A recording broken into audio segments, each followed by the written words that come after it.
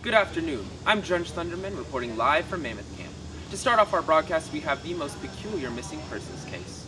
On July 15th, Mammoth Camp started, as it always does, with a detox station, and one camper decided that he would mess with the status quo. To give us more on the story, here's Colby Hendricks. It was just like regular Mammoth Camp. I mean, just like last year, going through detox, having a great time. You know, we were just walking through, and this guy I just met, apparently he was like some MLS star. He's a great soccer player. And we were at a soccer station in detox, and he messed up. It was scary. So many of you are probably wondering, what exactly did happen at that soccer station that Mr. Hendricks referred to? Well, we'll let the clip speak for itself.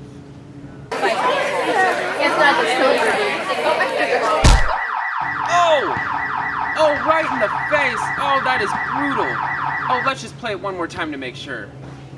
Oh, yep, that is definitely in her face. For any of you who don't know, the camper in the clip is one Matthew Baber, a newbie camper who, after the events in this clip, went missing under, shall we say, mysterious circumstances. The woman getting mercilessly pelted was one Saralee Rhodes, a senior staffer who has been involved in the camping incorporation for almost 4 decades. So, as you can guess, she has friends in high places. Naturally, our staff decided to interview her first. So Saralee, is this disappearance of Matthew connected to the face incident? No. I am the soul of mercy. I am full of forgiveness. Absolutely not. I am not a person to harbor any kind of a grudge. I am just not like that. I am so sweet and compassionate. I am so compassionate and full of mercy. Yeah, I've been going to Mammoth Camp for 4 years now, and Saralee's been at every single one, and she's probably one of the nicest people here. But kidnapping Saralee, don't tell her I told you this, but she's a little bit too frail and old to do something like that. Yeah, I knew Saralee, but back in our day, we called her Sweet Sarah Sizzle. She's probably the best rapper I've ever seen. She was on a couple of my albums, and she went on tour with us once. That was lit. Yeah, I've heard these rumors about kidnapping and stuff, and that's just not her, dog.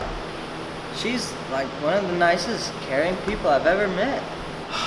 Matthew, man, he was one of my best friends. I was right there. He was kicking the ball, and suddenly he just went right to Saralee's face.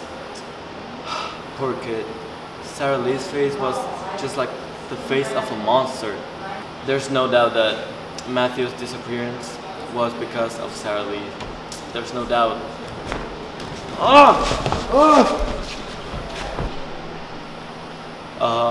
Saralee involved in Matthew's disappearance? Nah, there's no way. No way she can do that. Well, there you have it, folks.